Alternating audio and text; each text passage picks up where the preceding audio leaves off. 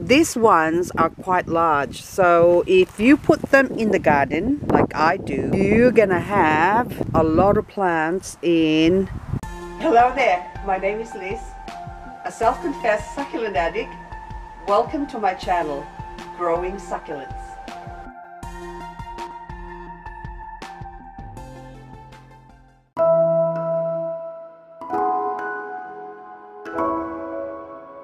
Look at the size of these ones.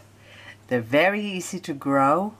They're frost hardy. They love water but can go without water for a very long time. If planted in the garden, they can be left to the mercy of the weather for their watering needs. They love the sun. Doesn't matter how hot the sun gets. I think they can even survive 50 degrees Celsius. Because they have thick leather-like farina on the surface of the leaves that doesn't even come off. These ones are quite large, so if you put them in the garden like I do, you're gonna have a lot of plants in 3.5 years. So this is 3.5 years. I started with one plant. Straight away I took a couple of leaves from the bottom, so they will grow quite easily. It's like this one's now here.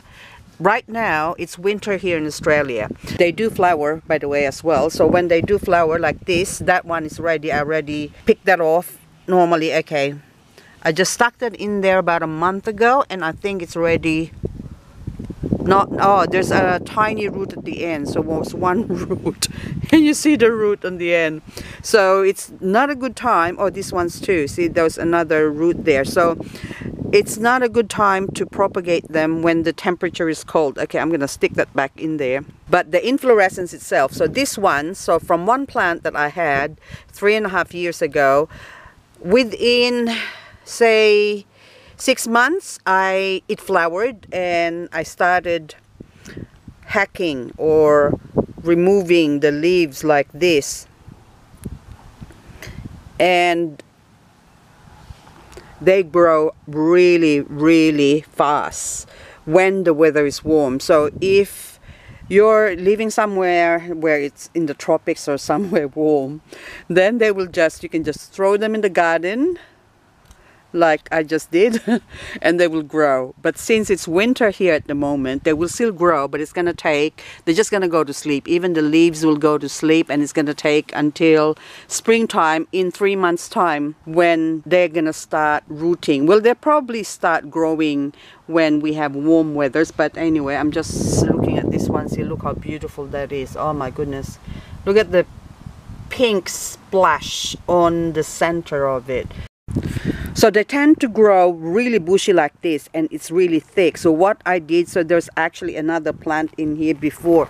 So can we see if we got the stem? And all I did was just break them off and then stick them in there. So these ones are all cuttings. 1, 2, 3, even that one, 4, 5. But I can already feel there's some resistance. But it would be like a month ago when I broke them off and then stuck them in there. So that one is still not good because it was covering this imbricata here. So that's the reason why. See there, see the stems, you can see a stem there or a stump with no plant, another stump in there, and they're sort of everywhere. Just keep breaking it and sticking it in, and even that one, it's a stump there, it's just sort of out of the way. So just break it off and stick it in the soil and fills up this area.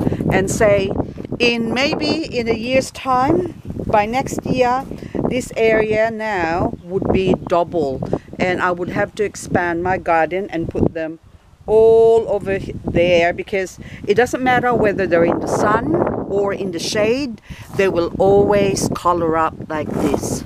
So beautiful plant, Graptoveria Purple Delight, also known as Graptoveria Crystal. So these ones are mainly grown in the garden, but if you do grow them in a pot, this is what they look like.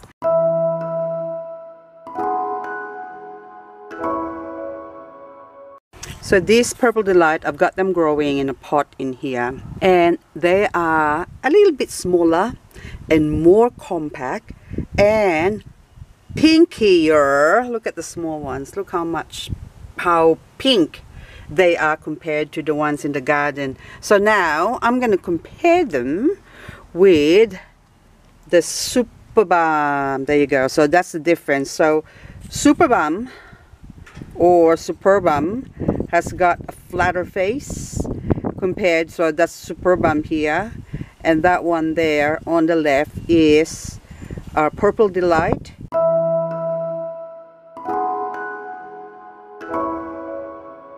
Look how big and beautiful that one is. There's another baby one over here. We're going to compare it to Mrs. Richards. The shape of the Mrs. Richards, and I think it's best to compare it to the small one here. So the difference or similarity is the shape of the leaves are the same, but Mrs. Richards has got like a stumpier look, and the color as well. It's got a bit of a shine to it compared to the Purple Delight or the Crystal. And the Crystal or the Purple Delight has got more farina in it compared to Mrs. Richards. And this is not my Mrs. Richards nor my Purple Delight. This belongs to my friend Kanye, because I haven't got a Mrs. Richards. And she's got this one growing in a cluster. So you got 1, 2, 3, 4 heads, and probably there's one in the center maybe. And this one, Mrs. Richards, forms a cluster, whereas Purple Delights tends to be shrubby and see the long stem. So that is the difference between a Graptoveria Purple Delight, otherwise known as Crystal, and Mrs. Richards. Mrs. Richards in the bottom here. So you can see the difference of the three now. So that is the difference of Graptoveria Purple Delight, also known as Crystal, Superbum or graptopetalum Superbum, and Graptoveria Mrs. Richards. They're all equally beautiful, but you can see that they're distinctly different plants.